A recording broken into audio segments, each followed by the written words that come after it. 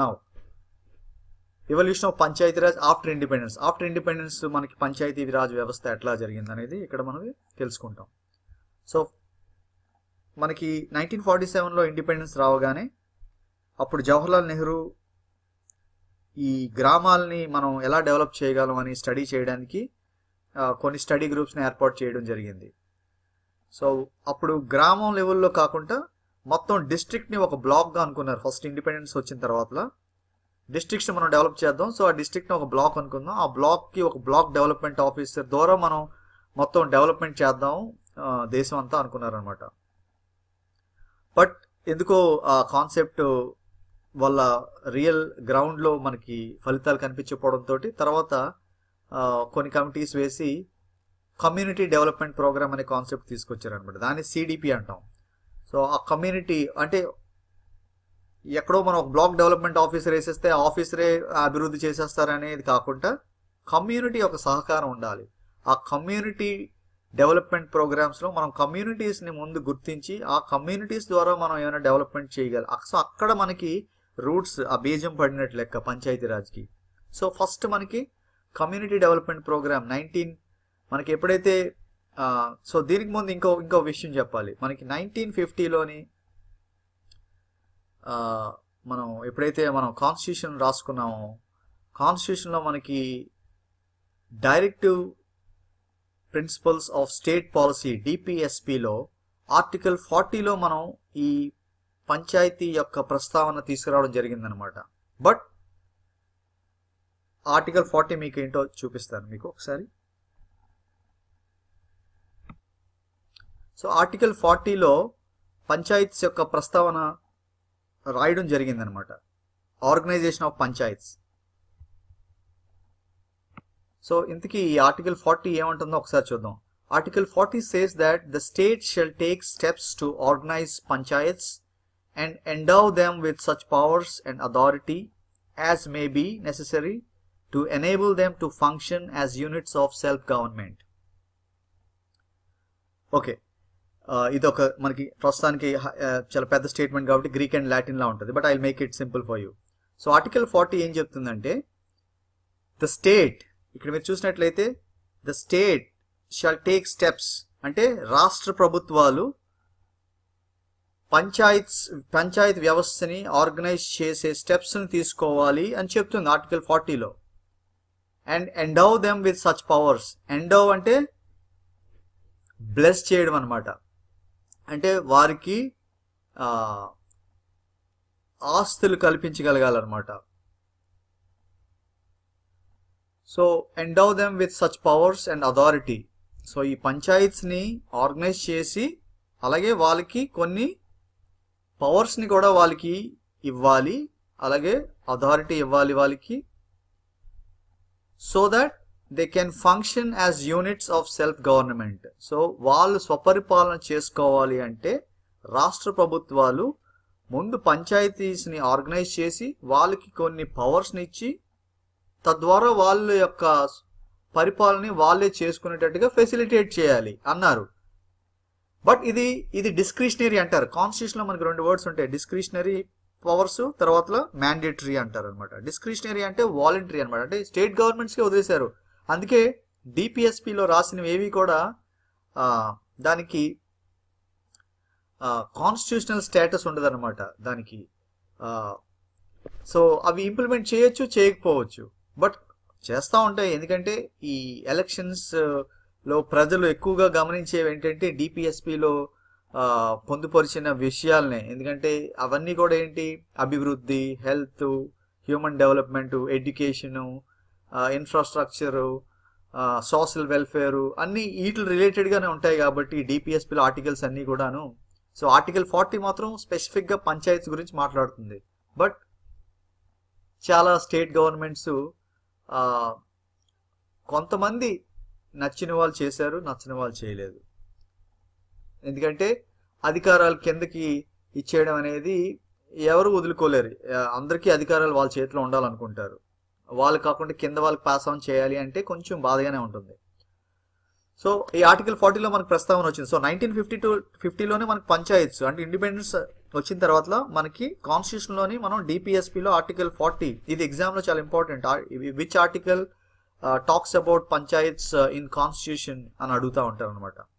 So article 40 అని మీరు గుర్తుంచుకోవాలి. బట్ ఫైనల్గా మనం ఈ యొక్క పంచాయత్స్ అనే కాన్సెప్ట్ని మనం కంపల్సరీగా ఈ పంచాయత్ ఆర్గనైజేషన్స్ ఉండాలి స్టేట్స్లో, ప్రతి రాష్ట్రాల్లో గ్రామ స్థాయిలో అని చెప్పేసి మనకి 73rd 74th amendment of the constitution దానికి ఆ డిపిఎస్పిలో ఉన్న ఫ్రేమ్వర్క్ని బ్యాక్ చేస్తూ మనం చట్టం తీసుకొచ్చాం అనమాట.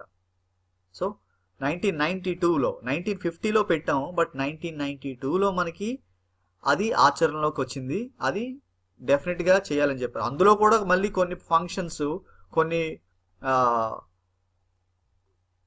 వాలంటరీ అని పెట్టారు, కొన్ని ఏమో కంపల్సరీ అని పెట్టారు అనమాట. ఆ 29 ఫంక్షన్స్ చెప్పాను కదా, అవి కొన్ని మ్యాండేటరీ అని పెట్టారు, కొన్ని ఏమో మళ్ళీ స్టేట్స్కే వదిలేశారు అనమాట. సో ఏవైతే మ్యాండేటరీ ఉన్నారో అవి చేసుకుంటున్నాయి స్టేట్స్, ఎక్కడైతే వాలంటరీ అని ఉన్నాయో అవి ఇంకా ఇంప్లిమెంట్ చేయట్లేదు స్టేట్ గవర్నమెంట్స్.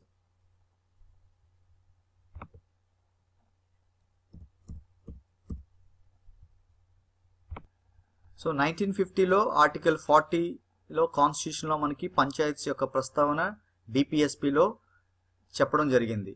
ఆ తర్వాత 1952లో కమ్యూనిటీ డెవలప్మెంట్ ప్రోగ్రామ్స్ని ఏర్పాటు చేసాం, బట్ వాటి నుంచి పెద్దగా ఫలితాలు రాలేదు. ఫస్ట్ మనం బ్లాక్ డెవలప్మెంట్ అనే కాన్సెప్ట్ వచ్చాం, తర్వాత సిడిపి అయింది, దాని రాలేదు.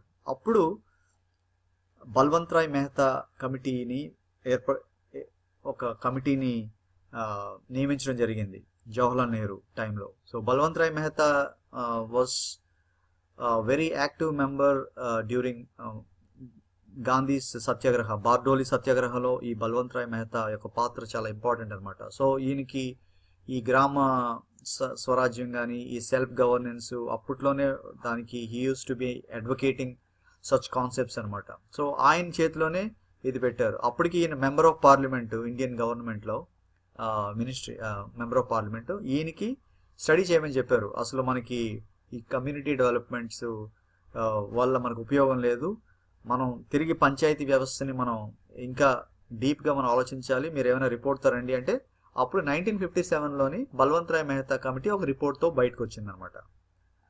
సో ఆ రిపోర్ట్లోని మనకి ఏం చెప్పారు, పంచాయతీరాజ్ వ్యవస్థ అనేది మనకి అవసరం, గ్రామాలు డెవలప్ అవ్వాలంటే అది కూడా 3 అంచెల పంచాయతీరాజ్ వ్యవస్థ ఉండాలి అని చెప్పేసి ప్రతిపాదించడం జరిగింది. So Balwant Roy Mehta committee report మనకి 3-tier సిస్టమ్ ఉండాలని మనకి ప్రతిపాదించింది అనమాట. సో ఇక్కడ నేను ప్రస్తుతానికి బల్వంత్ రాయ్ మెహతా కమిటీలో చాలా అంశాలు ఉన్నాయి, బట్ అవన్నీ నేను ఇక్కడ ప్రస్తావించట్లేదు. అది సెపరేట్గా బల్వంత్ రాయ్ మెహతా కమిటీ రిపోర్ట్స్, అలాగే అశోక్ మెహతా కమిటీ, ఇట్లా మనకు ఒక 4-5 కమిటీస్, ఇంపార్టెంట్ కమిటీస్ ఉన్నాయి. ఆ కమిటీస్ డీటెయిల్స్లో మీకు ఎక్స్ప్లెయిన్ చేయడం జరుగుతుంది తర్వాత. అందుకోసమనే ఫస్ట్ పంచాయతీరాజ్ వ్యవస్థ ఉండాలి అని ప్రతిపాదించింది బల్వంత్ రాయ్ మెహతా కాబట్టి ఆయన ఫాదర్ ఆఫ్ పంచాయతీరాజ్ అని అంటారు అనమాట. అలాగే మనకి అక్కడ లార్డ్ రిప్పన్ ఏమో మనకి ఫాదర్ ఆఫ్ డీసెంట్రలైజేషన్ అని అంటాం, ఇతన్ని ఫాదర్ ఆఫ్ పంచాయతీరాజ్ అని అంటాం. సో 1957లో వచ్చిన రిపోర్ట్ ఆధారంగా ఫస్ట్ 1959లోని మన ఇండియన్ గవర్నమెంట్ పంచాయతీరాజ్ని అఫీషియల్గా లాంచ్ చేయడం జరిగింది. అది ఎక్కడ చేశారు, లాంచ్ చేశారు, రాజస్థాన్లోని పంచాయతీరాజ్ని లాంచ్ చేశారు. So Rajasthan is the first state in India to have a Panchayati Raj system in the state at the state level. Second state ఎవరంటే ఆంధ్రప్రదేశ్ అనమాట. మనం నెక్స్ట్ దాన్ని ఇంప్లిమెంట్ చేసాం. సో ఎగ్జామ్లో ఎక్కువగా మనకి ఫస్ట్ స్టేట్ ఎవరు, సెకండ్ స్టేట్ ఎవరు అని అడుగుతారు. అట్లాగే స్టేట్ వితౌట్ పంచాయతీరాజ్ అని అడుగుతూ ఉంటారు ఒక్కొక్కసారి. అలాగే కొన్ని స్టేట్స్లో పంచాయతీరాజ్ వ్యవస్థని మినహాయించేశారు as per constitution. For example Jammu and కాశ్మీర్లోని కొంత డిఫరెంట్గా ఉంటుంది, అలాగే మిజోరాం, నాగాల్యాండ్, హిల్ ఏరియాస్లో కొన్ని డిఫరెంట్గా ఉంటాయి. సో వాటికి కొన్ని కాన్స్టిట్యూషన్లోనే పెట్టేశారనమాట. పంచాయతీరాజ్ యాక్ట్లోనే మనకి అవన్నీ, మీరు పంచాయతీరాజ్ యాక్ట్ చదివినట్లయితే వాటిలోని చాలా డీటెయిల్స్ పెట్టడం జరిగిందనమాట. సో పంచాయతీరాజ్ యాక్ట్ కనుక మీరు చదివితే చాలా విషయాలు అందులోని ఉంటాయి అన్నమాట.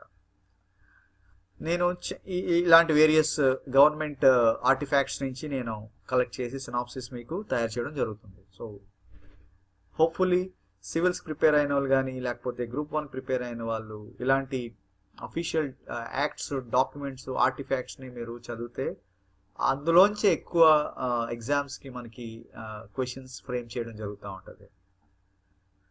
సో దాని నుంచి మీరు నోట్స్ ప్రిపేర్ చేసుకోవచ్చు, బోర్డ్ ప్రిపేర్ చేసుకోవచ్చు అట్ ఏ హై లెవెల్. మరి డీప్గా లేకుండా పైన తెలుసుకోవాలి. తర్వాత సో పంచాయతీరాజ్ వ్యవస్థని నియమించారు. ఆ తర్వాత మనకి కొన్ని కమిటీస్ ఉన్నాయి, సంతానం కమిటీ అని. అవి ఏంటంటే పంచాయతీరాజ్ వ్యవస్థల్లోని అప్పుడు 3 టైర్ పంచాయతీరాజ్ వ్యవస్థల్లోని ఈ ఫినాన్సెస్ ఎలాగా మేనేజ్ చేసుకోవాలి, అలాగే ట్యాక్స్లు ఎలాగా వాళ్ళు ఏ ట్యాక్స్లు వసూలు చేయాలి, ఏ ట్యాక్స్లు వాళ్ళు రెవెన్యూగా తీసుకోవాలి, ఎంత పర్సంటేజ్, ఇలాంటి వాటి మీద చిన్న చిన్న కమిటీస్ వేశారు. బట్ వాటి గురించి నేను ఇక్కడ ప్రస్తావించట్లేదు. ఇంపార్టెంట్ కమిటీసు తర్వాత ఎగ్జామ్ ఓరియంటెడ్గా నేను ఇక్కడ హైలైట్ చేసి చెప్తున్నాను. ఆ తర్వాత మనకి ఇది కొన్నాళ్ళు నడిచింది. బట్ మనకి ఇక్కడ జనతా పార్టీ 1977లో రావడం జరిగింది. వాళ్ళు ఒక కమిటీని వేశారు. ఈ 3 అంచెల పంచాయతీరాజ్ వ్యవస్థ పెద్దగా ఉపయోగపడట్లేదని చెప్పేసి అశోక్ మెహతా కమిటీని వేశారనమాట. ఈ కమిటీ ఏం తీర్మానం చేసిందంటే గ్రామ పంచాయతీ స్థాయి అక్కర్లేదు, విలేజ్ లెవెల్లో మనకి పంచాయతీ వ్యవస్థ అక్కర్లేదు, 2 tier సిస్టమ్ ఉండాలి అని చెప్పేసి, డిస్ట్రిక్ట్ లెవెల్లో కావాలి ఒకటి, తర్వాత ఇంటర్మీడియట్ లెవెల్ మండల పరిషత్లు కావాలి, ఈ 2 ఉండాలి మనకి అని చెప్పి అశోక్ మెహతా కమిటీ రికమెండ్ చేసింది అనమాట. దాంతో ఆ 3వ లేయర్ని తొలగించడం జరిగిందనమాట. సో ఇంకా అశోక్ మెహతా కమిటీ డీటెయిల్స్లోకి నేను వెళ్ళట్లేదు, చాలా అంశాలు వీళ్ళు మాట్లాడడం జరిగింది. సో తర్వాత మనకి జీవీకే రావు కమిటీ మనకి 1985లో వేయడం జరిగింది. తర్వాత ఈ జీవీ రావు కమిటీకి ముందు హనుమంతరావు కమిటీ అని ఒకటి ఉంటుంది. దాని ప్రస్తావన ఎందుకంటే నేను తీసుకొస్తున్నాను. హనుమంతరావు కమిటీలోనే మనకి పీపుల్స్ పార్టిసిపేషన్ ఉండాలి, ప్రజల యొక్క భాగస్వామ్యం ఉండాలి ప్రతి డెవలప్మెంట్ యాక్టివిటీలో అని ఆయన ప్రతిపాదించడం జరిగింది ప్రత్యేకించి. సో మనకి 3 ముఖ్యమైన అంశాలు మనకి ఈ పంచాయతీరాజ్ వ్యవస్థలోని. ఒకటి గుడ్ గవర్నెన్స్, ఒకటేమో self governance, decentralisation, people participation. So ఇక్కడ మీకు పెట్టాను చూడండి ఈ 3 అంశాలు. So governance, self governance, people participation, తర్వాత మనకి డీసెంట్రలైజేషన్తో మనకి డెవలప్మెంట్ జరుగుతుంది. సో అవి మనకి ఈ 3 లెవెల్స్లో ఉండాలి, జిల్లా పరిషత్, మండల ప్రజా పరిషత్, గ్రామ పంచాయతీ లెవెల్లో. సో ఇక్కడ మీకు అందరూ కూడా వీళ్ళు ఈ 3 అంశాలని స్టడీ చేయడం జరిగింది. కొంతమంది కొన్ని ఉండాలని ప్రతిపాదించారు, కొంతమంది కొన్ని అక్కర్లేదని ప్రతిపాదించారు. But Hanumantharao committee people participation recommend చేసింది కాబట్టి అది ఒక్కొక్కసారి ఎగ్జామ్స్లో మనకి అడగడం జరుగుతూ ఉంటుంది. అందుకోసం దాన్ని ఇక్కడ జీవీకే రావు కమిటీ ముందు హనుమంతరావు కమిటీ ఉంటుంది. దాన్ని నేను ఆ క్రోనలాజికల్ ఆర్డర్లో అది మీకు చెప్పడం జరుగుతుంది, ఇక్కడ పెట్టడం జరగలేదు. తర్వాత జీవీకే రావు కమిటీ. సో మనకి అప్పుడు ఇంకా రాజీవ్ గాంధీ ప్రైమ్ మినిస్టర్ అయిపోయారు. ఆ తర్వాత మళ్ళీ పంచాయతీరాజ్ని చాలా సీరియస్గా ఆ సబ్జెక్ట్ని సీరియస్గా తీసుకున్నారు రాజీవ్ గాంధీ. సో ఒక జీవీకే రావు కమిటీని మళ్ళీ ఈ పంచాయతీరాజ్ వ్యవస్థల్ని రివైవ్ చేయండి అని చెప్పేసి ఈ కమిటీని ఏర్పాటు చేయడం జరిగింది అనమాట. So GVK Rao committee is mainly appointed for the revival of Panchayati Raj institutions అనమాట. ఆ తర్వాత ఎల్ఎం సింఘ్వి కమిటీ వేశారు. ఎల్ఎం సింఘ్వి కమిటీ చాలా ఇంపార్టెంట్ రోల్ ప్లే చేస్తుంది మనకి ఈ కమిటీస్ అన్నింటిలో. ఎందుకంటే ఎల్ఎం సింఘ్వి కమిటీయే చెప్పిందనమాట, ఈ పంచాయతీరాజ్ వ్యవస్థకి మనం కాన్స్టిట్యూషనల్ స్టేటస్ ఇవ్వాలి, రాజ్యాంగ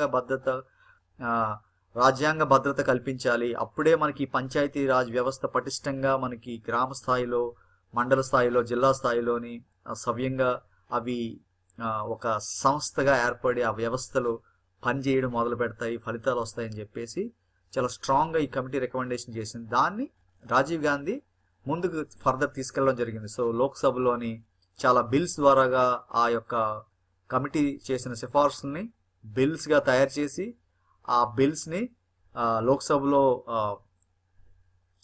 ప్రవేశపెట్టడం జరిగింది. బట్ అన్ఫార్చునేట్లీ ఆ బిల్స్ ఏవి పాస్ కాలేదనమాట. సో ఫస్ట్ బిల్లు ఈ పంచాయతీరాజ్కి కాన్స్టిట్యూషనల్ స్టేటస్ కల్పించాలని ప్రతిపాదించిన ఫస్ట్ బిల్ని 64th అమెండ్మెంట్ బిల్ అంటారు. అది 1986లోని రాజీవ్ గాంధీ ప్రభుత్వంలోని ప్రవేశపెట్టారు. అయితే 64th అమెండ్మెంట్ బిల్ లోక్సభలో ఆమోదించిన అప్పర్ హౌస్ రాజ్యసభలో దానికి ఆమోదం కలగలేదు. దాంతో ఎప్పుడైతే మనకి అప్పర్ హౌస్లోని ఎప్పుడైతే మనకి బ్లెస్సింగ్స్ లేవో, ఆమోదం మనకి యాక్సెప్ట్ చేయలేదో, ఆ బిల్లు వెంటనే ఇంకా ట్రాష్ అయిపోద్ది అనమాట. మళ్ళీ ఒక కొత్త బిల్తో రావాల్సిందే.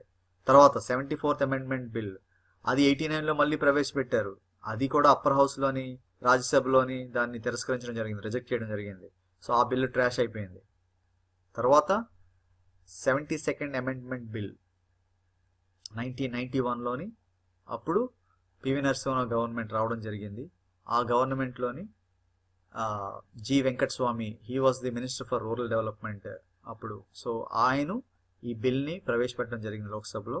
అది 2 సభల్లో కూడా, ఎగువ సభ దిగువ సభ, అప్పర్ హౌస్ లోవర్ హౌస్లోని దానికి ఆమోదం కలిగింది.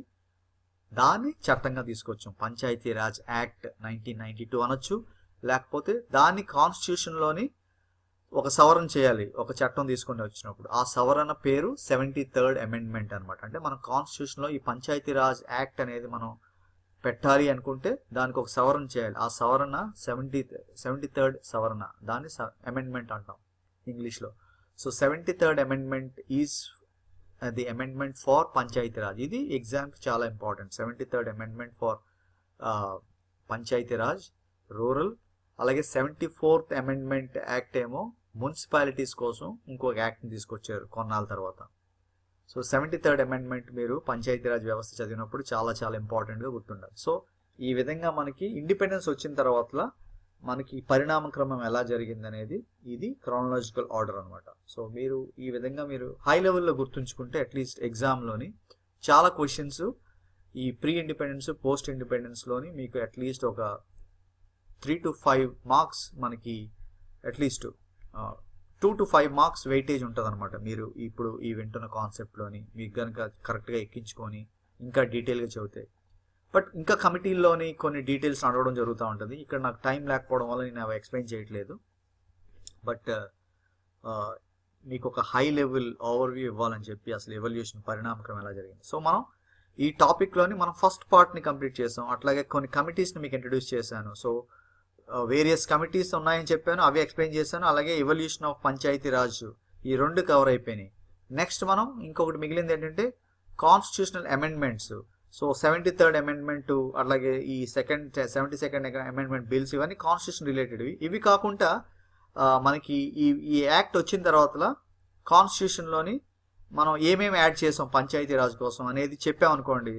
సో పంచాయతీ రాజు రాజ్యాంగంలోని ఏమేమి పంచాయతీరాజ్ కోసం మనం యాడ్ చేసాం అనేది కూడా మీకు ఇంకొక స్లైడ్లో మీకు ఎక్స్ప్లెయిన్ చేస్తే ఈ టాపిక్ మొత్తం ఒక హై లెవెల్లో మీకు అర్థమైపోయినట్లే. అట్లీస్ట్ మీకు కాన్ఫిడెంట్గా ఓకే నాకు ఈ టాపిక్లో అట్లీస్ట్ అవగాహన వచ్చింది అనేది మీకు కల్పించడానికే ఈ ప్రజెంటేషన్ చేయడం జరుగుతుంది. అండ్ మీ కామెంట్స్లో రాయండి ఇంకా మీకు ఏమైనా డీటెయిల్స్ కావాలనుకుంటే. అఫ్కోర్స్ టైం లేదు, చివరిలో చేస్తున్నాను. బట్ మీరు అందరూ చదివేసి ఉంటే ఇది మీకు ఒక రివిజన్లా ఉంటుంది.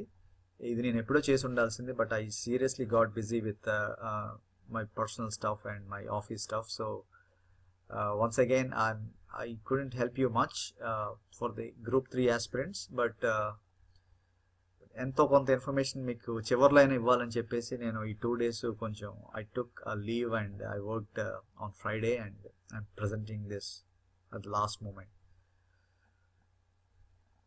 Hope at least మీకు చివరిలో అయినా ఈ కాన్సెప్ట్ మీకు ఎక్కితే డెఫినెట్గా మీకు ఎగ్జామ్లో ఇది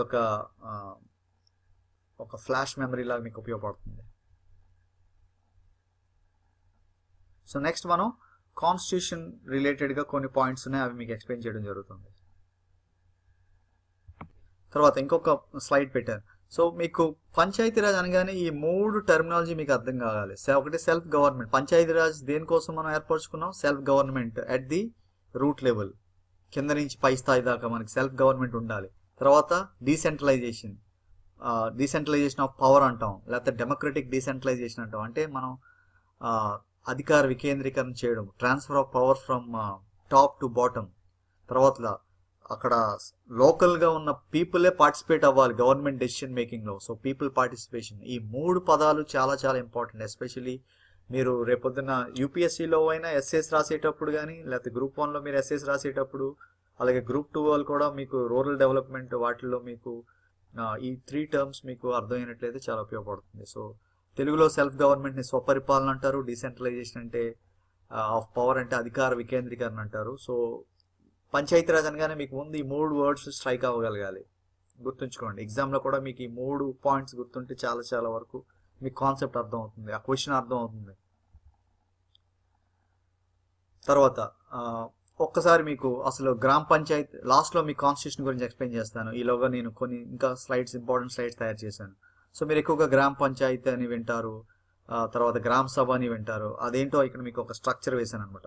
సో బేసికల్గా మనకి ఏంటంటే ఒక విలేజ్ అయినా, లేకపోతే ఒక చిన్న విలేజ్ అనుకోండి, ఒక 5-6 విలేజ్లు కలిపి ఒక 2000 జనాభా అయిందనుకోండి, దాన్ని ఒక గ్రామ పంచాయతీగా మనం దాన్ని అనుకుంటాం. లేదంటే కొన్ని పెద్ద విలేజ్లు ఉన్నాయనుకో, పెద్ద గ్రామాలు ఉన్నాయనుకోండి, అదొక గ్రామ పంచాయతీ అవ్వచ్చు అనమాట. సో గ్రామ పంచాయతీ అంటే it could be 1 village or more than 1 village. It depends on the area and the number of people living in that area అనమాట. సో మినిమం 500 పీపుల్ అని అనుకుంటారు ఒక విలేజ్కి ఉంటే ఒక గ్రామ పంచాయతీ ఏర్పాటు చేసుకోవచ్చు. కొన్ని గ్రామాల్లో తక్కువ ఉండొచ్చు. అలాంటప్పుడు ఏంటంటే V group 2 or 3 villages and form a గ్రామ పంచాయత్. అయితే గ్రామ పంచాయతీ అంటే ఏంటి?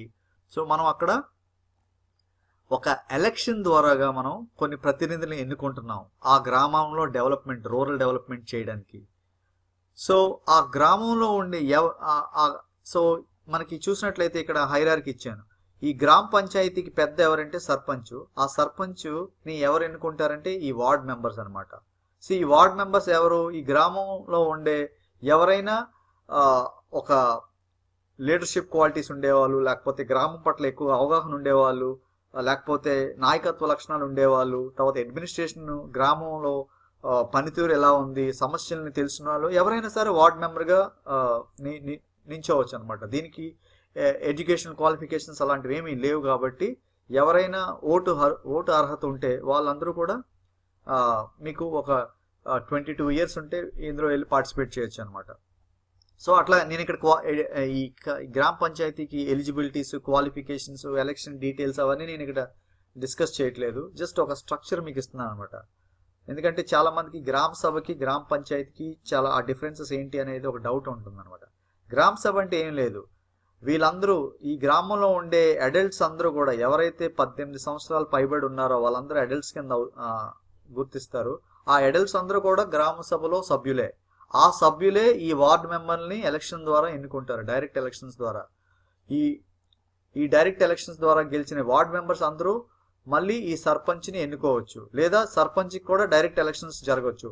ఈ సర్పంచ్కి డైరెక్ట్ ఎలక్షన్స్ జరగవచ్చా లేదా అనేది మనకి ఆ స్టేట్ గవర్నమెంట్ లెజిస్లేచర్ ప్రకారంగా ఏ స్టేట్లోని ఎలా రాశారు, ఈ సర్పంచ్కి ఎలాగా ఎన్నుకోవాలనేది మనకి ఆ స్టేట్ ఎలక్షన్ కమిషన్ నిర్ణయిస్తుంది అనమాట. సో మనకి సెంటర్లో మనకి ఎమ్మెల్యే, ఎంపీ ఎలక్షన్స్కి ఎలక్షన్ కమిషన్ ఆఫ్ ఇండియా నిర్వహిస్తుంది.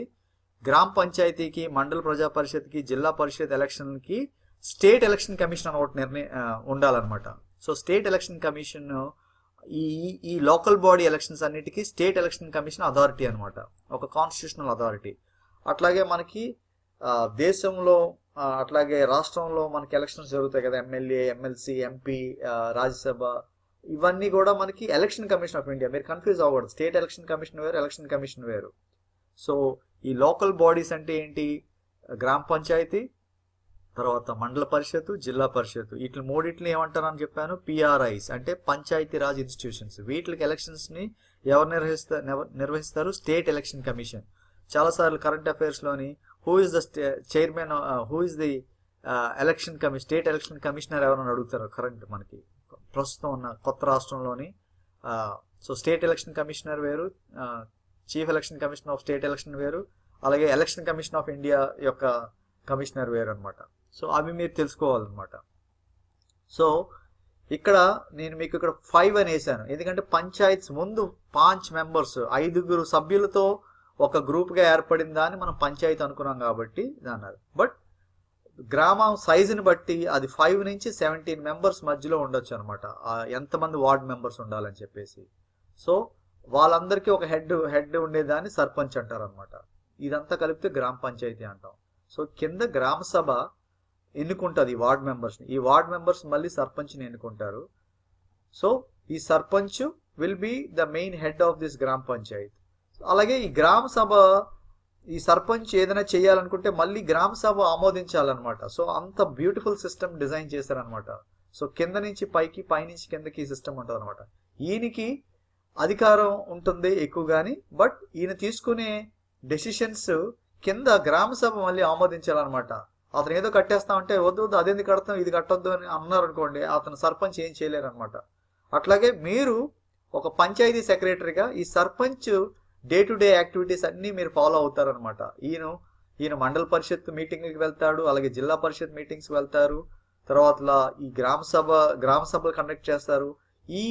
ఇవన్నీ కండక్ట్ చేసేది ఎవరంటే ఈయనకి హెల్ప్గా ఉండేది ఈ అడ్మినిస్ట్రేటివ్ సైడ్ నుంచి అలాగే ఎగ్జిక్యూటివ్ సైడ్ నుంచి ఈ పంచాయతీ సెక్రటరీస్. మీరు ఈ సర్పంచ్లతోటి అలాగే మండల్ లెవెల్లో అంటే మండల్ ప్రజా పరిషత్ చైర్మన్ తోటి ఈ పంచాయతీ సెక్రటరీస్ పనిచేస్తూ ఉంటారు అనమాట. సో ఎక్కువగా ఈ ఈ గ్రామ పంచాయతీ హెడ్స్కి, మండల్ ప్రజా పరిషత్ హెడ్స్కి ఈ పంచాయతీ సెక్రటరీస్ యొక్క సేవలు చాలా చాలా ఇంపార్టెంట్ అనమాట. అంటే వీళ్ళ చేసే డే టు డే యాక్టివిటీస్ని ప్లానింగ్ అంతా చేసేది పంచాయతీ సెక్రటరీస్ అనమాట. సో మీరు చాలా క్లోజ్గా వీళ్ళతో పనిచేయడం జరుగుతూ ఉంటుంది. సో అందుకోసం ఈ స్లైడ్ పెట్టడం జరిగింది. సో మీరు రేపు పొద్దున పంచాయతీరాజ్ సెక్రటరీ అయ్యి మీరు ఏం చేస్తారంటే ఈ సర్పంచ్ యొక్క యాక్టివిటీ ప్లానింగ్, డెవలప్మెంటు, తర్వాత ఆయనకి కావాల్సిన గవర్నమెంట్ నుంచి ఏమైనా ఫండింగ్ కావాలన్నా, ఫైనాన్స్ కావాలన్నా, తర్వాత ఏమైనా స్కీమ్స్ రప్పించాలన్నా అన్నీ కూడా మీరు దగ్గరుండి ఆయనకి హెల్ప్ చేసి ఆ గ్రామంలోని అవన్నీ జరిగేటట్టుగా మీరు చూస్తారన్నమాట. అట్లాగే మీకు అక్కడ హెల్త్ పట్ల అవగాహన ఉండాలి, శానిటేషన్ పట్ల అవగాహన ఉండాలి, తర్వాత రోడ్స్, స్ట్రీట్ లైట్స్, తర్వాత వాటర్స్, తర్వాత రూరల్ ఎంప్లాయ్మెంట్, తర్వాత లైవ్లీహుడ్స్, అన్ని చాలా ఫంక్షన్స్ ఉంటాయి అన్నమాట పంచాయతీ సెక్రటరీస్కి. సో అంత పటిష్టమైన వ్యవస్థని మనం ఈ పంచాయతీరాజ్ వ్యవస్థలోని మనం చేయడం జరిగింది అనమాట. So that is the meaning of గ్రామ సభ. గ్రామ సభ అంటే సభ్యులు, అదో వాళ్ళకేమి ఎలక్షన్స్ ఉండవు, ఏముండవు. వాళ్ళందరూ ఎవరైతే 18 ఏళ్ళు ఉంటుందో వాళ్ళు ఎన్రోల్ చేసుకుంటే అక్కడ ఆ విలేజ్లో ఉండే వాళ్ళందరూ కూడా గ్రామ సభ మెంబర్లు అయిపోతారు. వాళ్ళందరూ ఎలక్షన్స్ వచ్చినప్పుడు ప్రతి 5 ఏళ్ళకి వీళ్ళకి ఒక ఎలక్షన్ జరుగుతుంది. అది స్టేట్ ఎలక్షన్ కమిషన్ చెప్తుంది ఎప్పుడు వీళ్ళకి ఎలక్షన్ ఉండాలి, ఎప్పుడు వీళ్ళు టెన్యూర్ అయిపోతుంది ఏమిటి అనేది అంతా వాళ్ళు చెప్తారు. అక్కడ ఎవరైనా ఈ గ్రామ సభలో మెంబరు వార్డ్ మెంబర్ అవ్వచ్చు, అలాగే వార్డ్ మెంబర్ స్థాయి నుంచి సర్పంచ్ కూడా అవ్వచ్చు అనమాట. సో అంత బ్యూటిఫుల్ సిస్టమ్ అంటే కింద నుంచి పొలిటికల్ సిస్టంలోకి ఎంటర్ అవ్వాలి అంటే గ్రామ panchayat is one beautiful way for the rural poor to get in to the main stream politics. So చాలాసార్లు మీరు చదువుతూ ఉంటారు పంచాయతీ రాజ్ ఇన్స్టిట్యూషన్స్, పిఆర్ఐ అని. సో ఈ 3 వ్యవస్థలు, ఈ 3 కలిపితేనే మీకు పంచాయతీరాజ్ ఇన్స్టిట్యూషన్స్ అంటాం అనమాట. అంటే గ్రామ పంచాయతీ, మండల పరిషత్, జిల్లా అంటే విలేజ్, బ్లాక్, తాలూకా లెవెల్, డిస్ట్రిక్ట్, ఈ 3 కలిపితే పంచాయతీరాజ్ ఇన్స్టిట్యూషన్స్ అనమాట. సో మన పంచాయతీరాజ్ శాఖ మంత్రి అండర్లోని ఈ 3 ఇన్స్టిట్యూషన్స్ కింద వస్తాయి. అలాగే ఆ 3 వాటిల్లోని మీరందరూ పనిచేస్తారు. పంచాయతీ సెక్రటరీస్, తర్వాత MROs, ఇవాళంతా group 1, group 2, group 4, group 3, grade 4 officers అందరూ కూడా మీరు ఇందులో పనిచేస్తారు అనమాట, ఈ వ్యవస్థలో ఉంటారు. So the next part is panchayats and constitution. So కాన్స్టిట్యూషన్లో పంచాయత్స్ రిలేటెడ్గా మనకి డిపిఎస్పిలో ఆల్రెడీ ప్రస్తావించారు. 1950లో మనకి ఆర్టికల్ 40 ద్వారా, ఆర్టికల్ 40లో మనకి డిపిఎస్పిలో మనకి క్లియర్గా మెన్షన్ చేశారు. పంచాయత్స్, ఆర్గనైజేషన్ ఆఫ్ పంచాయత్స్ జరగాలి, స్టేట్ ఏం చేయాలి, వాళ్ళకి కొన్ని పవర్స్ ఇవ్వాలి అని చెప్పేసి ఆల్రెడీ మీకు చూపించాను. దాన్ని మనకి షెడ్యూల్ 7లో పెట్టడం జరిగింది. అట్లాగే ఇది షెడ్యూల్ 7లో ఇది స్టేట్ లిస్ట్ కింద వస్తుంది. ఈ స్టేట్ లిస్ట్లోని డిపిఎస్పిని యొక్క ఫంక్షన్స్ ఏంటి అని యాడ్ చేశారు. సో దీంట్లో ఏంటంటే ఈ ఆర్టికల్ 246 లిస్ట్ 2లో ఈ స్టేట్స్కి లెజిస్లేటివ్ పవర్స్ ఇచ్చారనమాట ఈ ఆర్గనైజేషన్ ఆఫ్ పంచాయత్స్ గురించి. దాని గురించి మనకి ఈ డీటెయిల్స్ అన్నీ మనకి ఉంటాయి. So article 40, schedule 7, article 246 list 2 ఇవన్నీ కూడా మనకి డిపిఎస్పిలో పంచాయత్స్ ప్రస్తావన గురించి మనకి కాన్స్టిట్యూషన్లోని ఈ ఏరియాస్లో మనకి డేటా దొరుకుతుంది. తర్వాత సో ఈ పంచాయత్ రాజ్ యాక్ట్ 1992 తీసుకొచ్చిన తర్వాత మనకి ఒక రాజ్యాంగంలో ఒక సవరణ చేసాం, 73వ సవరణ, అమెండ్మెంట్ 73rd అమెండ్మెంట్.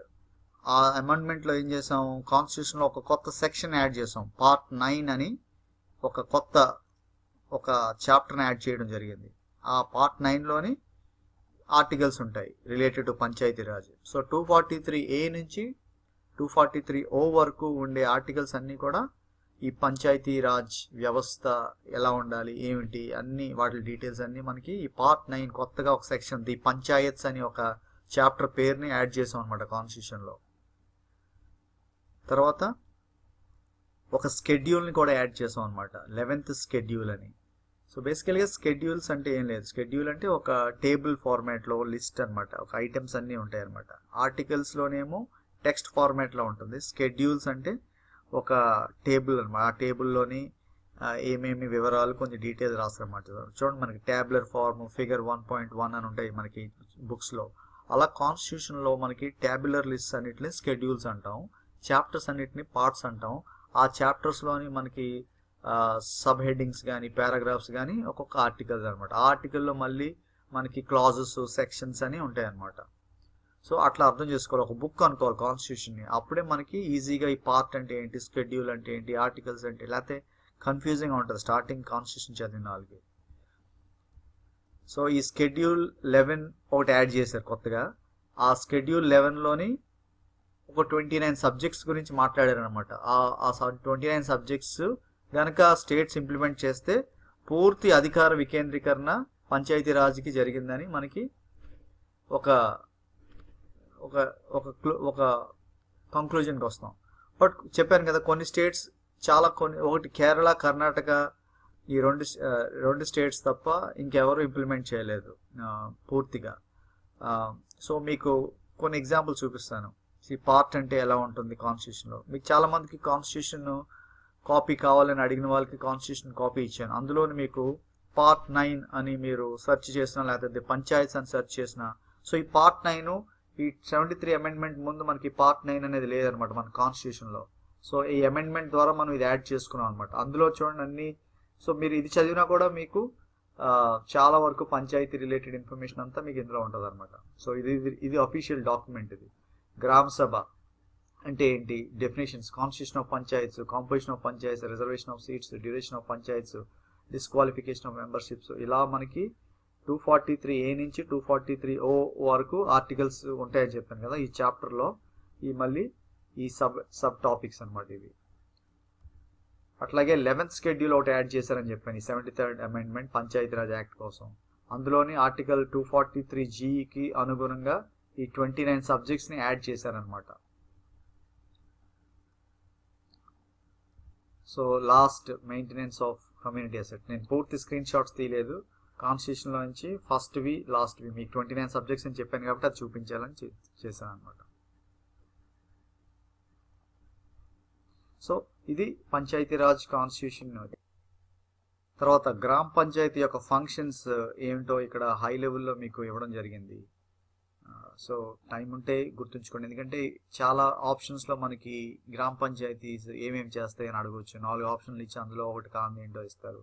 సో క్విక్గా గుర్తుంచుకోండి, ఎరాడికేషన్ ఆఫ్ పావర్టీ, రూరల్ పీపుల్కి హౌసింగ్ చేయాలి, తర్వాత ఎకనామిక్ డెవలప్మెంట్, సోషల్ జస్టిస్ ఉండాలి, వెల్ఫేర్ ప్లాన్స్ ఉండాలి, upliftment of women, empowerment of women, తర్వాత లోకల్ రోడ్స్ ఇన్ఫ్రాస్ట్రక్చర్ అంటే రోడ్స్, వాటర్ వేస్, వాటి గురించి, తర్వాత ఇరిగేషన్ మెథడ్స్, తర్వాత development of small scale cottage food processing units. So ఇలాంటివన్నీ కూడా వీళ్ళు చేస్తూ ఉంటారు అనమాట. తర్వాత రూరల్ చిల్డ్రన్ యొక్క స్కూల్స్ నిర్వహణ కూడా వీళ్ళే చూస్తారు, స్కూల్ బిల్డింగ్స్ కట్టడం, తర్వాత వాటి ఫెసిలిటీస్.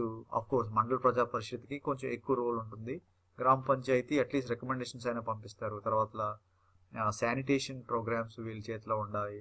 తర్వాత ఇల్లిటరసీని ఇంప్రూవ్ చేసుకోవాలి, అడల్ట్ ఎడ్యుకేషన్ ఇంప్రూవ్ చేస్తారు. సో మీరు గ్రామ పంచాయతీ గురించి చదివేటప్పుడు గ్రామ పంచాయతీలో కాన్స్టిట్యూషన్ పరంగా ఏమేమి ఆర్టికల్స్ ఉన్నాయో అవి చదవాలి. తర్వాత గ్రామ పంచాయతీ ఎలక్షన్స్ ఎలా నిర్వహిస్తారు, అందులో సభ్యుల యొక్క అర్హతలు ఏంటి, తర్వాత వాళ్ళ యొక్క పవర్స్ ఏంటి, తర్వాత వాళ్ళని ఎలా డిస్క్వాలిఫై అయిపోతారు, తర్వాత వాళ్ళ టెన్యూర్ ఏంటి, ఎలిజిబిలిటీ ఏంటి, అసలు వార్డ్ మెంబర్ని ఎలా ఎన్నుకుంటారు, సర్పంచ్ని ఎలా ఎన్నుకుంటారు, గ్రామ సభ ఎలా ఉంటుంది, తర్వాత ఫంక్షన్స్ ఇప్పుడు ఆల్రెడీ మీకు చూపించినట్టుగా, తర్వాత అడ్మినిస్ట్రేషన్, పంచాయతీ సెక్రటరీస్ అందరూ అడ్మినిస్ట్రేషన్ విభాగంలో వస్తారు. సో ఈ అడ్మినిస్ట్రేషన్ ఎలా చేస్తారు, తర్వాత డెవలప్మెంట్ యాక్టివిటీస్ ఎలా జరుగుతాయి, రూరల్ డెవలప్మెంట్ అంతా మనం ఒకటి చదువుతాం. తర్వాత రెవెన్యూ ఎలా వీళ్ళకి జనరేట్ చేసుకుంటారు, ఎందుకంటే వీళ్ళు సర్వే అవ్వాలి. సో బయట నుంచి ఫండింగ్ తెచ్చుకుంటారా, లేకపోతే ట్యాక్సుల్లో నుంచి ఏ ట్యాక్సుల్లో మిగులుతాయి, ఇవన్నీ కూడా మనం ఇలా. అలాగే మండల ప్రజా పరిషత్కి, తర్వాత జిల్లా పరిషత్కి ఈ బ్లాక్స్లో మీరు ఇచ్చిన ఏరియాస్ మీరు కనుక చదివినట్లయితే ఒక హై లెవెల్ అండర్స్టాండింగ్ ఈజీగా వచ్చేస్తుంది. ఎగ్జామ్స్లో ఈ ఏరియాస్ని మీకు టచ్ చేస్తున్నాడు అనమాట. తర్వాత కొంత చాలా ఇన్ఫర్మేషన్ నేను ప్రిపేర్ చేయడం జరిగింది, బట్ అవన్నీ నేను చెప్పడానికి నాకు టైం లేక కొన్ని స్లైడ్స్లో పెట్టాను. అవన్నీ ఎంతో కొంత మీకు ఉపయోగపడతాయని I will just walk through the slides ఇక మీద నుంచి నేను. సో పంచాయతీరాజ్ ఫేజెస్ 59 నుంచి 64 వరకు డెవలప్మెంట్ ఫేజ్ అన్నారు దాన్ని, 64 నుంచి 77 వరకు స్టాగ్నేషన్ ఫేజ్ అన్నారు, 71 నుంచి 75 మధ్యలో డీకే అయిపోయింది, పూర్తిగా అది పడుకున్నది, అలాగా నీరసించిపోతూ ఉంది. తర్వాత 78 to 92 మధ్యలోని మళ్ళీ దాన్ని రివైవ్ చేశారు. అప్పుడే మనకి ఈ జీవీకే కమిటీని వేశారు. తర్వాత పవర్టీ ఎలివేషన్ ప్రోగ్రామ్స్ని మనం తీసుకొచ్చాం జీవీకే కమిటీ ద్వారా. తర్వాత 1992లో మనకి పంచాయతీరాజ్లో రాజ్యాంగ భద్రత కల్పించాం మనం. తర్వాత ఎన్ని పంచాయత్స్ ఉన్నారనే క్వశ్చన్ అడుగుతున్నారు ఒకసారి. సో మనకి 2,18,000 చిల్లర మనకి పంచాయత్స్ ఉన్నాయి. మొత్తం విలేజెస్ మనకి దేశంలో ఎన్ని ఉన్నాయి? 5,80,000. అంటే ఆల్మోస్ట్ ప్రతి 2 విలేజెస్కి ఒక పంచాయతీ ఉందన్నమాట. చూడండి, అంటే మనకి డెవలప్మెంట్ ఏ లెవెల్ దాకా మనకి సిస్టమ్ ఉందో. సో నెక్స్ట్ 10-15 ఏళ్ళలో మనకి చాలా ఇంకా మనకి ఫండ్స్ ఎక్కువగా ఇవ్వడం జరుగుతూ ఉంటుంది, ఇంకా వాళ్ళని ఎడ్యుకేట్ చేయడం జరుగుతుంటుంది. సో పంచాయత్స్ వాళ్ళు ఏంటంటే వాళ్ళకి ఓటింగ్ అనే కాన్సెప్ట్ కూడా మనం అవేర్నెస్ క్రియేట్ చేస్తున్నాం అనమాట. సో అదొక అడ్వాంటేజ్ మనకి. తర్వాత పొలిటికల్ సిస్టమ్ లోకి తీసుకొస్తున్నాం వాళ్ళని, రూరల్ ఏరియాస్ని. తర్వాత ఎకనామిక్ యాక్టివిటీలో మనం వాళ్ళని భాగస్వామ్యం చేస్తున్నాం. సో చాలా అడ్వాంటేజ్ ఉన్నాయన్నమాట ఈ పంచాయతీ సిస్టంలో. డెవలప్మెంట్తో పాటు వాళ్ళని మనం లీడర్స్గా తయారు చేస్తున్నాము. తర్వాత వాళ్ళని మన పొలిటికల్ సిస్టంలోకి మెల్లగా ఇంట్రడ్యూస్ చేస్తున్నాము. తర్వాత వాళ్ళని డెసిషన్ మేకింగ్లో పార్టిసిపేట్ చేస్తున్నాము. ఎకనామిక్ యాక్టివిటీ వాళ్ళ చేతిలో పెడుతున్నాము. మైక్రో ఫైనాన్స్ ద్వారా వాళ్ళకి వాళ్ళ ఐడియాస్ ఏమైనా ఉంటే వాళ్ళని డెవలప్ అయ్యేటట్టుగా మనం చేస్తున్నాం. అయితే ఎంతవరకు జరుగుతున్నాయి, ఎలా జరుగుతున్నాయి అనేది ఈ అధికారులు బట్టి ఉంటుంది అనమాట. ఈ పంచాయతీ సెక్రటరీలు, మండల ప్రజా పరిషత్, ఎంపీడీఓ ఆఫీసర్స్, తర్వాత block development officers, village development officers, వీళ్ళందరి యొక్క పాత్ర విత్ ద లోకల్ బాడీస్ కలిపితే అభివృద్ధి అనమాట. అంతేగాని ఒక రాజకీయ నాయకుడు అక్కడ కూర్చొని కింద లెవెల్లో సర్పంచ్ కూర్చొని అంతా డెవలప్ చేయలేరు.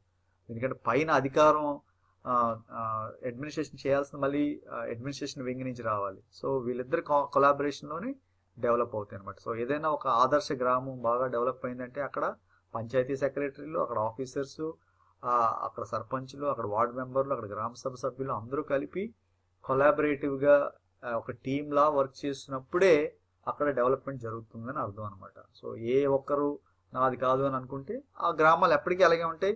ఇంకా 20 ఏళ్ళు అయినా కూడా మనం మళ్ళీ ఇంకా పంచాయతీ రాజు, పంచాయతీ వ్యవస్థ కోసం అలా చదువుతూనే ఉంటాం అనమాట. సో కొన్ని ఇంపార్టెంట్ పాయింట్స్ ఆల్రెడీ మీకు చెప్పాను. ఇవన్నీ మీకు పెట్టడం జరిగింది questions టైప్లోని, exam point of వ్యూలోని. So I'm just walking through the slides. So make a note of this. Old data మనకి జాయింట్ స్టేట్స్ ఉన్నప్పుడు కొన్ని స్టేట్స్ అంటే మన స్టేట్స్ అంటే జాయింట్ స్టేట్ డేటాలోంచి మన ఆంధ్రప్రదేశ్లో ఉన్న 13 జిల్లాల యొక్క డేటాని నేను సెగ్రిగేట్ చేశాను. బట్ ఇది ఎంతవరకు కరెంట్ అనేది తెలియదు. బట్ అట్లీస్ట్ మనకి మన ఆంధ్రప్రదేశ్లో ఎన్ని గ్రామ పంచాయతీలు ఉన్నాయి డిస్ట్రిక్ట్ వైజ్గా అనేది ఒక ఐడియా వస్తుంది. ఏమన్నా మీకు ఏమైనా క్వశ్చన్స్ ఏమైనా ఇచ్చారంటే అని చెప్పేసి ఇక్కడ ఈ డేటాని పెట్టాను. బట్ అప్రాక్సిమేట్ వాల్యూస్ అయినా మనం తెలుసుకుంటే కొన్ని ఆన్సర్ చేయొచ్చు. తర్వాత ఈ లోకల్ బాడీస్ యొక్క ఫంక్షన్స్ ఏంటి, ఇందా పంచాయతీ ఫంక్షన్స్ గురించి చెప్పడం జరిగింది. ఇక్కడ లోకల్ బాడీస్ అంటే మనకి జిల్లా పరిషత్ అవ్వచ్చు, మండల పరిషత్ అవ్వచ్చు, గ్రామ పంచాయతీ. సో వీళ్ళందరికీ కామన్ థింగ్స్ కొన్ని ఉంటాయి. Generating rural employment, community development, health care development, encouraging and improving education system, enrollment of births and deaths, levying different kinds of taxes like property tax, license fees and many more. Rather maintenance as well as construction of new roads in the rural regions, rural sanitations, water supply. So మనకి ఈ పంచాయతీ రాజ్ ఇన్స్టిట్యూషన్కి అన్నిటికీ manage చేయడానికి ఒక department of panchayat Raj institutions ఒకటి ఉంటుంది. దాని కింద ఒక panchayat Raj commissioner, IAS officer లెవెల్లో ఉంటారు. వాళ్ళ కింద ఇన్ని డిపార్ట్మెంట్స్ వర్క్ చేస్తాయి. Agricultural, public works, health, general administration, finance, social welfare, education. So ఇవన్నీ ఈ లోకల్ బాడీస్ ఇవే డెవలప్ చేస్తుంటారు. వాళ్ళకి కన్సర్న్ డిపార్ట్మెంట్స్ ఉన్నాయి. సో అక్కడి నుంచి మనకి ఆ వ్యవస్థ ద్వారా మనకి డెవలప్మెంట్ ప్లానింగ్ కానీ, తర్వాత యాక్టివిటీస్ కానీ, ఫండింగ్ కానీ, తర్వాత project planning, progress check, accountability, అన్ని ఆడిటింగ్ అన్నీ కూడా మనకి ఈ కన్సర్న్ డిపార్ట్మెంట్స్, కన్సర్న్ ఏరియాస్ అన్ని జరుగుతున్నాయి అనమాట. సో ఇంత స్ట్రాంగ్గా ఉంది మనకి ఆంధ్రప్రదేశ్లోని పంచాయతీరాజ్ వ్యవస్థ అనమాట. సో తర్వాత పంచాయతీరాజ్ యాక్ట్ 1992 చట్టంలో మనకి ఏమేమి పెట్టారో కొన్ని హై లెవెల్లో పాయింట్స్ పెట్టాను. ఈ చట్టం 92లో వచ్చింది, అమలు పరిచారు. కానీ అది April 23, 1993 నుంచి అది యాక్చువల్గా స్టేట్స్ వాడడం మొదలుపెట్టినాయి అనమాట. అన్ని స్టేట్స్ ఇంప్లిమెంట్ చేయాలి. బట్ యాక్ట్ని 1992లో అది ఆమోదం పొందింది కాబట్టి, బిల్ పాస్ అయింది కాబట్టి మనకి 1992 యాక్ట్ అని చెప్తాం. బట్ విత్ ఎఫెక్ట్ డేట్ ఎక్కువగా ఇది అడగరు. బట్ వెరీ స్పెసిఫిక్ క్వశ్చన్స్లోని 1993 ఆప్షన్ ఇచ్చారు అనుకోండి, అప్పుడు మీరు ఆలోచించాల్సిన అవసరం ఉంది. అలాగే బట్ 1992నే గుర్తుంచుకోండి మీరు. తర్వాత Panchayati Raj should be A 3-tier system అనమాట. ఇంక 2 tiers, Ashok Mehta 2 tier, Balwant Roy 3 tier, ఆ కన్ఫ్యూజన్ లోంచి బయటకు వచ్చేయండి. పంచాయతీరాజ్ యాక్ట్ వచ్చిన దగ్గర నుంచి మనకి 3-tier సిస్టమ్స్, ఇంకా 2-tier సిస్టమ్స్ ఉండవు అనమాట. సో ఒకటి విలేజ్ లెవెల్లో ఉండాలి, ఒకటి ఇంటర్మీడియట్ బ్లాక్ లెవెల్లో ఉండాలి, ఒకటి డిస్ట్రిక్ట్ లెవెల్లో ఉండాలి. సో అంటే విలేజ్ లెవెల్లో గ్రామ పంచాయతీ, ఇంటర్మీడియట్ లెవెల్లో మండల ప్రజా పరిషత్, డిస్ట్రిక్ట్ లెవెల్లో జిల్లా పరిషత్. సో ఇది యాక్ట్లో రాసేసారనమాట. ఇంక ఏ స్టేట్ అయినా ఇంప్లిమెంట్ చేస్తే 3-tier సిస్టమ్ ఉండాలి. అంటిల్ అండ్ అన్లెస్ కొన్ని స్టేట్స్కి ఇది అప్లై కాదు అని ఎక్కడైతే మెన్షన్ చేశారో కాన్స్టిట్యూషన్లో, ఆ స్టేట్స్ తప్ప మిగతా స్టేట్స్ అన్ని పంచాయతీరాజ్ని 3-tier సిస్టమ్ ఇంప్లిమెంట్ చేయాలి. తర్వాత elections, పంచాయతీరాజ్కి direct elections should be conducted for all seats in the panchayats అనమాట. డైరెక్ట్ ఎలక్షన్స్ అంటే ప్రజలు వెళ్ళి ఓటు వేసేదాన్ని డైరెక్ట్ ఎలక్షన్స్ అంటాం. ఇండైరెక్ట్ ఎలక్షన్స్ అంటే వార్డ్ మెంబర్లు సర్పంచ్ని ఎన్నుకున్నారు, లేకపోతే ఈ మండల పరిషత్ మెంబర్స్, ఎంపీపీ మెంబర్స్ ఏమో మండల పరిషత్ చైర్మన్ ఎన్నుకున్నారు అనుకోండి, అలాంటివి ఇండైరెక్ట్ ఎలక్షన్స్ అంటారు అనమాట. అంటే ఎన్నికైన వాళ్ళు మళ్ళీ వేరే వాళ్ళని ఎన్నుకోవడం అనేది అది ఇండైరెక్ట్ ఎలక్షన్స్ అంటాం అనమాట. బట్ ప్రజలు వెళ్ళి అడల్ట్ ఫ్రాంచైజీ ఓటు ద్వారా చేస్తున్నారంటే అవన్నీ కూడా డైరెక్ట్ ఎలక్షన్స్ అనమాట. తర్వాత రిజర్వేషన్స్ గురించి ప్రస్తావించారు క్లియర్గా ఈ యాక్ట్లోని. సో షెడ్యూల్ క్యాస్ట్ ఎన్ని ఉండాలి, షెడ్యూల్ ట్రైబ్స్కి ఎన్ని ఉండాలి, అది పాపులేషన్ ప్రపోర్షనేట్ ఏరియా ప్రకారంగా ఉండాలి. అలాగే minimum of 1/3 of the total number of seats to be reserved for women. విమెన్కి ఇదొకటి అడగచ్చు క్వశ్చన్, ఎంతమంది విమెన్ ఉండాలి పార్టిసిపేషన్ రిజర్వేషన్స్ అంటే 1/3 ఎప్పుడు ఉండాలి ప్రతి పంచాయతీ ఎలక్షన్స్లో కానీ, ఎంపీపీ ఎలక్షన్లో కానీ, జిల్లా పరిషత్లో కానీ. సో ఇవి రిజర్వేషన్స్ గురించి ప్రస్తావన ఉంటుంది, ఇవన్నీ ఇంప్లిమెంట్ చేయాలి. తర్వాత eligibility, a member of Panchayat should not be less than 21 years of age. తర్వాత ఎలక్షన్ కమిషన్ గురించి కూడా చెప్పారన్నమాట. ఎలక్షన్ కమిషన్, ఏ ఎలక్షన్ కమిషన్ నిర్వహిస్తాయి ఇవన్నీ? లోకల్ బాడీ ఎలక్షన్స్ అని చెప్పాను. State election commission should hold regular Panchayat elections అనమాట. తర్వాత ఇందాక ఆల్రెడీ మీకు ఎక్స్ప్లెయిన్ చేశాను Panchayat Raj constitution details. But ఇంకా ఇక్కడ ఒకసారి మళ్ళీ పెట్టాను. పంచాయత్స్కి వేరుగా పెట్టాను, మున్సిపాలిటీస్కి వేరే పెట్టాను. మున్సిపాలిటీస్ కోసం 9A అనే ఒక పార్ట్ని యాడ్ చేశారు. అట్లాగే ఆర్టికల్ 243P నుంచి ఆర్టికల్ ZZ వరకు కూడా మున్సిపాలిటీకి సంబంధించిన ఆర్టికల్స్ అనమాట. అలాగే మున్సిపాలిటీకి సంబంధించి షెడ్యూల్ 12 యాడ్ చేశారు, పంచాయతీకి సంబంధించి షెడ్యూల్ 11 యాడ్ చేశారు. దీనికి సవరణ 73rd అమెండ్మెంట్ ద్వారా పంచాయతీస్ చేశారు. అలాగే మున్సిపాలిటీస్ కోసం 74th అమెండ్మెంట్ తీసుకొచ్చారు. సింపుల్గా పార్ట్, ఆర్టికల్స్, షెడ్యూల్స్, అమెండ్మెంట్స్ ఇవి గుర్తుంచుకుంటే మీరు చాలా క్వశ్చన్స్లో 1-2 మార్కులు ఈజీగా వస్తాయి మీకు. తర్వాత ఒక హై లెవెల్ పిక్చర్, ఇది మీకు క్లియర్గా పంచాయతీ రాజ్ గురించి చాలా అర్థమైంది కాబట్టి మీకు లోకల్ సెల్ఫ్ గవర్నమెంట్ అంటే నథింగ్ బట్ పంచాయతీ రాజ్ అని చెప్పాం, పంచాయతీ కాన్సెప్ట్ అని చెప్పాం. సో ఈ లోకల్ సెల్ఫ్ గవర్నమెంట్లో మనకి 2 టైప్స్ ఆఫ్ గవర్నమెంట్ ఉంటాయి. ఒకటి రూరల్ లోకల్ సెల్ఫ్ గవర్నమెంట్, ఒకటి urban local self government. So rural local self గవర్నమెంట్లో మనకి గ్రామ సభ, తర్వాత మండల పరిషత్, జిల్లా పరిషత్. అట్లాగే అర్బన్ వచ్చేసరికి మనకి మున్సిపాలిటీస్ ఉంటాయి అనమాట. సో ఆ మున్సిపాలిటీస్లో మళ్ళీ 3 types of municipalities: municipal corporation, municipal councils, నగర పంచాయత్స్. సో వీటిని మనం PRIs అంటాం, పంచాయతీరాజ్ ఇన్స్టిట్యూషన్స్ అంటాం.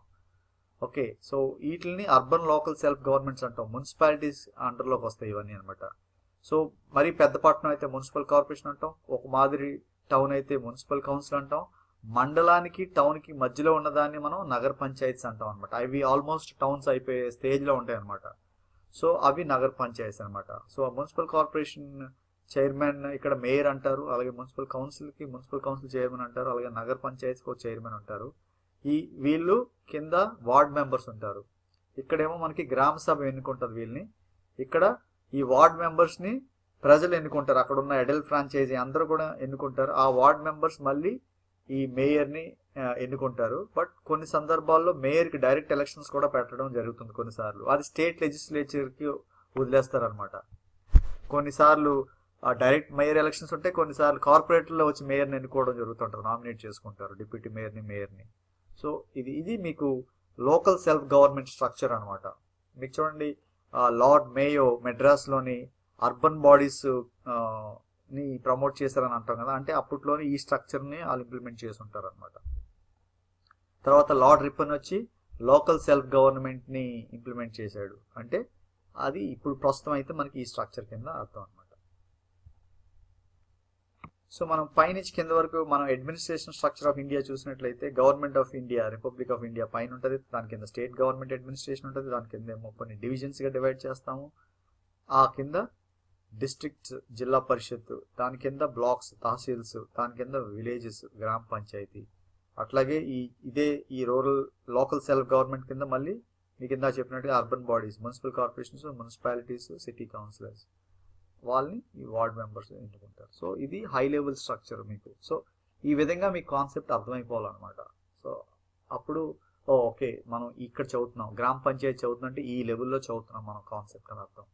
తర్వాత జిల్లా పరిషత్ చదువుతున్నాం అంటే మనం ఎక్కడ ఏ కాన్సెప్ట్ ఏ లెవెల్లో మనం చదువుతున్నాం కాన్సెప్ట్ అని అర్థం అవుతుంది. సో ఇక్కడ మున్సిపాలిటీస్ అనేది ఒక టాపిక్ పెట్టడం జరిగింది. సో మున్సిపాలిటీస్ గురించి కొన్ని పాయింట్స్, ఇంపార్టెంట్ పాయింట్స్ ఇప్పుడు నాకు చెప్పే టైం లేదు కాబట్టి ఇది ఇక్కడతో నేను ఎండ్ చేసేస్తున్నాను. ఇది మీరు జస్ట్ స్క్రీన్ క్యాప్చర్ మీకు వదిలేస్తున్నాను, ఏమైనా పాయింట్స్ మీకు టైం ఉంటే చూసుకోండి. So once again all the best for Panchayat secretary screening test exam. So confidence ఎలాంటి ఎగ్జామ్కి నెగిటివ్ మార్కింగ్స్ ఇలాంటివన్నీ ఏం మైండ్లో పెట్టుకోవద్దు. యాజ్ యూజువల్గా మీరు ఫుల్ పేపర్ అటెంప్ట్ చేయడానికి మీరు ఎలా అయితే ప్రిపేర్ అవుతారో అట్లాగే ప్రిపేర్ అవ్వండి. నెగిటివ్ మార్క్స్ ఉన్నాయి, నేను ప్రతిదీ ఆన్సర్ చేయాలని టైం వేస్ట్ చేసుకోవద్దు. ముందు షార్ట్ క్వశ్చన్స్ మీకు పేపర్ చూడగానే మీకు ఒకసారి క్విక్ గ్లాన్స్ వేయండి. అందులో మీకు ఒక 50 to 60 మార్క్స్ డైరెక్ట్ క్వశ్చన్స్ మీకు ఏమైనా కనిపిస్తున్నాయా చూసుకోండి. ఒకవేళ మీకు అనిపించినట్లయితే ఆ తర్వాత మీరు నెగిటివ్ మార్క్స్ కోసం పెద్దగా వరీ అవ్వదు, ఎందుకంటే మీరు ప్రతి 4 క్వశ్చన్స్కి మీకు పోయేది ఒక 1/4 మార్క్ లేకపోతే 1/3 మార్క్. సో దాని గురించి మీరు పెద్దగా వరీ అవ్వాల్సిన అవసరం లేదు. సో ముందు మీరు ఆ 50-60 క్వశ్చన్స్ని, సాలిడ్ క్వశ్చన్స్ ఉంటాయి ఇప్పుడు కూడా ప్రతి ఎగ్జామ్లోని, అవి మీరు ముందు ఆన్సర్ చేయండి.